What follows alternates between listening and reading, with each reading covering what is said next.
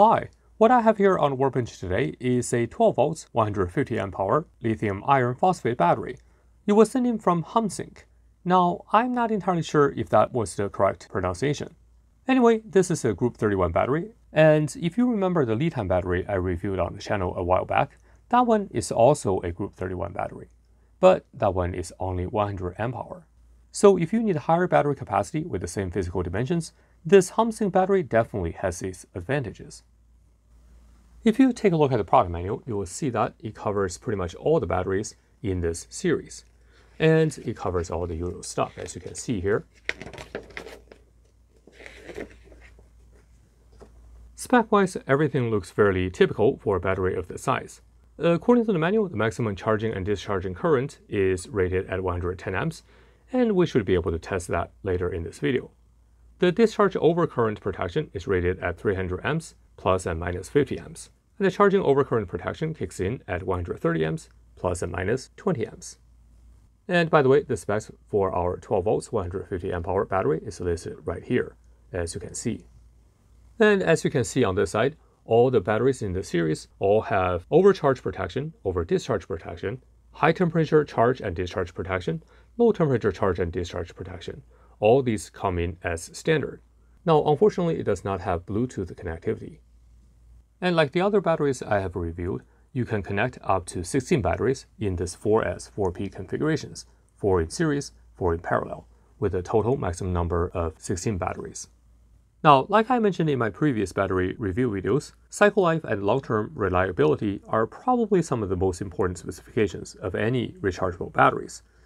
But obviously, we won't be able to verify these specifications in this short video. Now, I have been using most of the batteries I received on a somewhat regular basis, and I will let you know if any of the batteries has major performance degradation over time. And by the way, one of the batteries I received appeared to start having some issues. Now, I'm not going to tell you which one that is just yet, as the battery still works to its specifications, but there were just some weird behaviors I run into once in a while. At this moment, I'm not entirely sure what was wrong with the battery just yet. It could well be just a BMS, but I think I need to do a little bit more investigation. Anyway, stay tuned as I will probably make a follow-up video at some point. If the battery fails in the meantime, I will definitely let you know. Anyway, back to this Humsienk battery. I charged it up earlier using 20 amps, which is under the recommended standard 0.2C rate. Now that is 30 amps. And the 20 amps charging current is just a limitation of the charger I'm using, nothing specific. The cutoff voltage I set was at 14.6 volts. During charging, the battery stayed pretty cool, which is somewhat to be expected given the relatively low charging current. To test the battery capacity, I chose the standard 0.1C discharge rate using my electronic loads battery testing feature. Unlike some other battery chemistry, LiFePO batteries' capacities are fairly constant regardless of the discharge rate, and I used the 0.1C just for convenience. Not only the capacity is independent of discharge rate to a certain degree for LiFePO batteries, their voltage curve during discharge is also fairly flat. The battery terminal voltage does not drop significantly during the discharge cycle until the very end. And by the way, in the clip I'm showing you here, you can ignore the voltage measured by the electronic load, as there is some voltage drop across the wiring. I was able to capture the last few seconds of the discharging cycle on camera, and you can see how rapidly the voltage drops towards the end. Now, unlike my previous tests, this time I actually set the disconnect voltage on the electronic load side to be significantly lower than the low voltage protection cutoff voltage on the battery, so that the discharging was cut off by the BMS when the battery entered protection mode. And you can actually see it here as the measured battery voltage dropped to 0. Now, from my discharging test, I only got 148.2 amp hour, which is just shy of the 150 amp hour rated capacity, or roughly about 99% of the capacity rating. Now, this is actually the first LiFePO battery I tested that didn't quite achieve its advertised capacity, but it is fairly close. Also, this is the first 150 amp hour battery I'm testing here, so I'm actually not sure whether this is typical or not. I guess it's not. But if you have a 150 amp hour Humsienk battery and had done some capacity testing, please leave a comment in the comment section below and let me know what your measured capacity is. Alright, I just charged it up again after the capacity test, And let's actually take a look at the internal resistance of this battery next.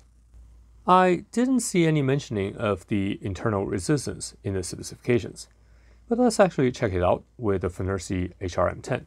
I did a review of this internal resistance meter a while back, and actually the meter is quite decent. I will leave a link to that video in the cards up here. And you can see here the measured internal resistance is just about 6 milliohms. According to the manual, the maximum continuous discharge current is rated at 110 amps, so let's actually verify that. Now, you have seen me using this setup before when testing other batteries. Anyway, I have a couple of inverters here just because one might not be powerful enough. And on one of the inverters, I connected a small electric heater. And on the other inverter, I have another electric heater connected via a variac so that I can have fine control over the power draw. And here I have a clamp meter monitoring the battery output current. The clamp meter I'm using is the O1 CMS 101, which I have done a review before. Now, after using this meter for a while, I actually noticed something. The reading actually drifts quite a bit. So I zeroed it out before, but right now you can see is 0.1 amp. So let me actually zero it again before our test. And it probably will change again. At least right now it's zeroed. Anyway, let me first turn on the first inverter. Remember, this one actually is connected to a heater, and the heater is going to draw some current.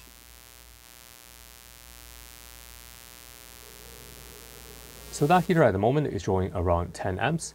All right, let me turn on the other inverter here.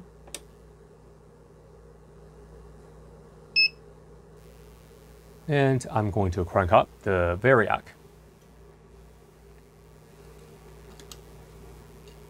And we'll go right to around 110 amps.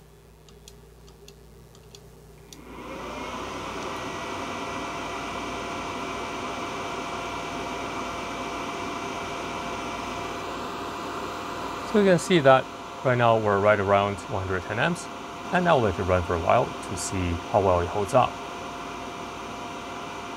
And we've been running like this for about 5 minutes now. Everything seems to be holding up. So what I think I'm going to do is I'm going to increase the current a little bit more to see if we trigger any sort of protection. So let me do that. Let me change it to 120 amps.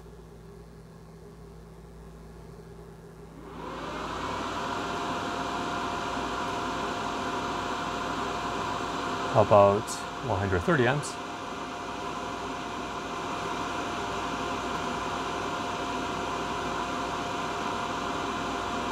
No protection yet. How about 140 amps?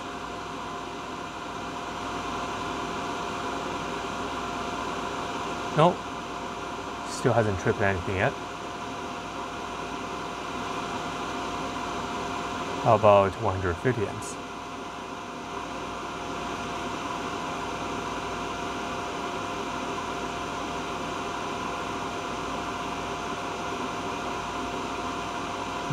The protection still hasn't kicked in yet. I'm going to increase it a little bit more, 160.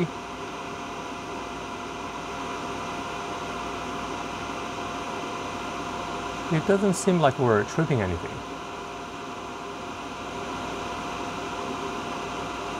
How about 170?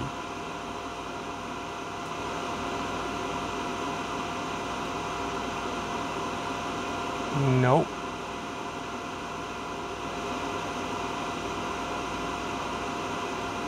180.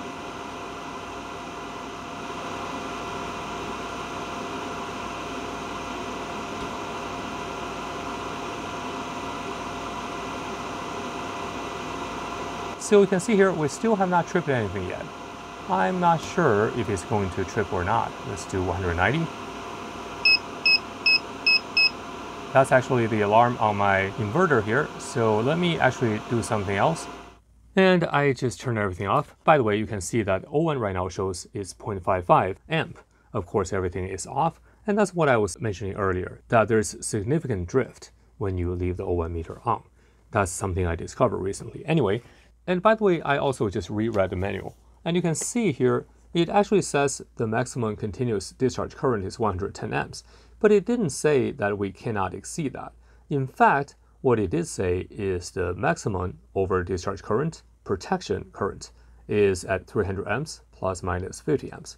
So that made me believe it actually doesn't have a maximum current limit. And what it's really limited by, essentially, is by the temperature of the BMS. So what you saw before was actually I was able to push the current to 180 amps, at least for a short period of time, and the battery didn't cut off. And I also took some thermal images, and you can see that the battery did heat up a little bit, but there's nothing major. So I'm guessing that you can probably run this battery for a prolonged period of time for a much higher current than the rated 110 amps, as long as the BMS stays cool. Of course, that depends on the environment temperature, depends on the time of the year, and some other factors. But you can definitely push beyond this 110 amps. Now, I'm not saying this is good or bad, but definitely this battery can handle much higher than 110 amps continuous discharge current. It all depends on the environment factors, the temperature of the BMS. That's actually what is controlling the cutoff. Now, this does pose an issue if, for example, the internal construction is not good enough. If the wiring, for example, is not thick enough, you could potentially run the risk of catching fire. Now I just powered on the inverters again, and this time we're drawing roughly 115 amps. Of course, as I mentioned earlier, it can definitely draw much higher than that. So what I'm going to do next is, while running the heater here at 116 amps, I'm going to try to start this power drill. And this drill would draw roughly 160 to 170 amps during startup. So that would put us well above the 110 amps rating. Of course, we'll have to see whether or not it cuts off. And by the way, the drill will be very loud, so let me warn you. 1, 2, 3. 1, 2, 3.